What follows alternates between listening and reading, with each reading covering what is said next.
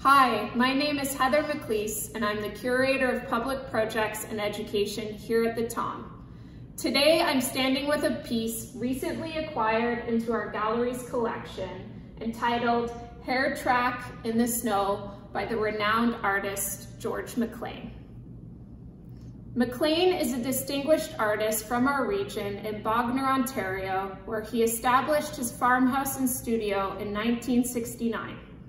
McLean has been painting wildlife professionally since the age of 18 and is known as one of the world's best, alongside the likes of Robert Bateman, Glenn Loutz, and Bob Kuhn.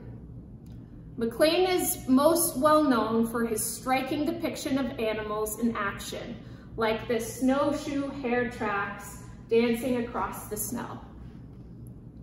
Growing up in Parkdale, Toronto, McLean attributes his great success in wildlife painting to his upbringing, family support, and hard work. He said he was luckier than most of the kids from his neighborhood, as he was able to escape the city in the summertime to visit relatives in Owen Sound. He has fond memories of his visits to Presqu'île Point, where he fell in love with the local landscape and incredible animals found in our Grey and Bruce region. He always knew that he would live here one day, doing what he loved most, being in the great outdoors and painting the animals in their natural habitat. Now let's take a closer look at this work, Hare Track in the Snow. This work highlights the large footprints characteristic of a snowshoe hare in the winter season. Snowshoe hares are known for their ability to move and hide in the snow-covered woodlands, as they use their very large hind legs and white winter coats to avoid an array of predators. Often in McLean's work, he pictures the predator and prey situations that occur in Mother Nature.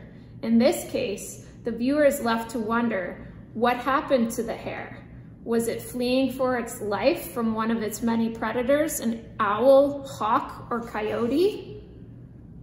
The vantage point almost appears to be from a bird's eye perspective, looking down on its potential prey. The hare's tracks take our eyes on a journey deeper into the woods.